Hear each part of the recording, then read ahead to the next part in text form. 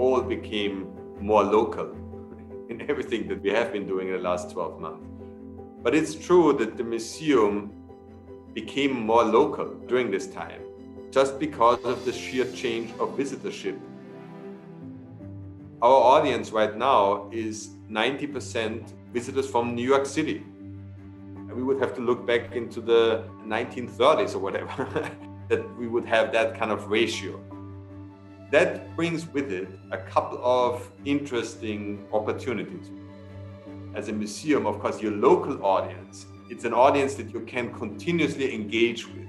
There are people who come again and again. They feel that the museum in their backyard. And what happened to us also during the couple of months that we were closed, people in New York actually realized how important the museum is for them and how much they miss the Met. So our local audience reconnected with us in such a forceful and also very emotional way. We are working a lot right now about how we, even during this still time of social distancing and safety measures, how we can create even more cohesion with our local audience. Having said that, though, the Met in its whole understanding is not a local institution. It is a very global museum, a museum not only about the world, but really for the world. We are not a collection that came out of a nationalistic idea, or we are not a collection that was brought about by a king or by the church.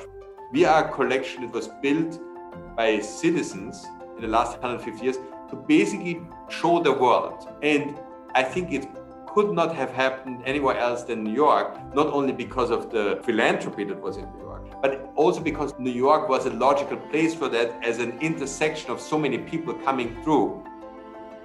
So it's really an institution that caters on purpose to an international audience, not so much just because they are visitors and tourists, but just because we want to have that level of accessibility and dialogue.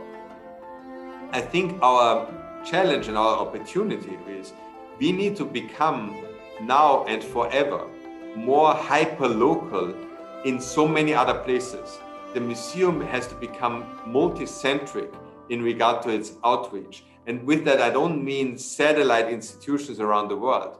But what I mean is that we need, and digital platforms allow us so many opportunities for that. We need to engage and be accessible in a whole lot of other local communities that are thousands of miles away from us.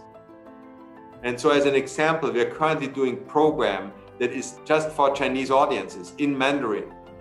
We want to make sure that we are not just an international institution, but we are in fact a very local institution, but we are local in many, many places. And so in that sense, create a level of engagement, cohesion, and voice that is being seen as local and regional. And that for us is also important because one of the great advantages of the Met, but also I would say one of the challenges, is that more often than not, does the Met have the best collection of a particular culture outside of its source country.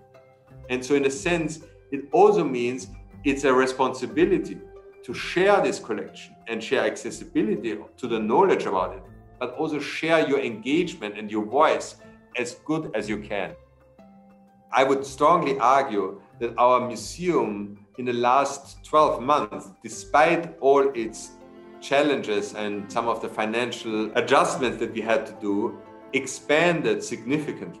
We grew radically in regard to not only a digital audience, but in regard to our outreach and our understanding about we need to be strategically and vigorously engaged all around the globe in a significantly different way than we did it before.